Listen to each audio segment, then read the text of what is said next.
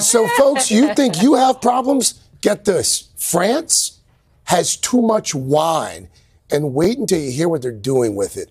World wine consumption, surprisingly, down. Even the French are drinking less. But if they just flooded the market with surplus, prices and profits would collapse. So France is going to spend about $200 million destroying enough wine to fill 100 Olympic-sized swimming pools.